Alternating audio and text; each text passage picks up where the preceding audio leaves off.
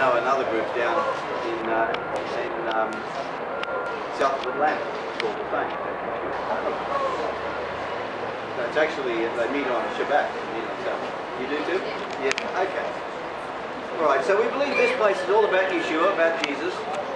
It's about his crucifixion, it's about his death, burial and resurrection. The most important part, as you know, is the resurrection. Because Christ died for our sins according to the Scriptures. He was buried.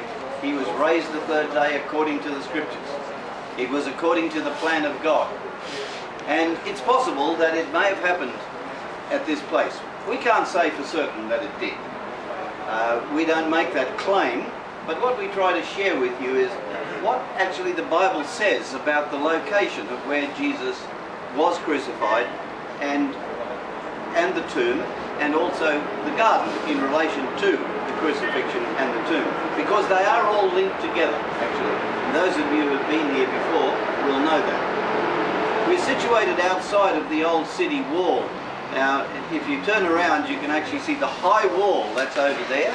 That's actually the northern wall of the old city. You've been to Jerusalem for a few days, have you? So you've probably walked inside the old city. Over behind the building there is the Damascus Gate. You may have walked through that. Not yet. So there's also a gate over here behind the bus station. You can see the buses here. And behind there's another gate called Herod's Gate.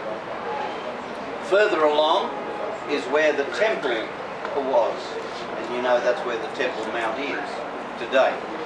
Where the Dome of the Rock and the Mosque of Omar and El Aqsa Mosque and so on is now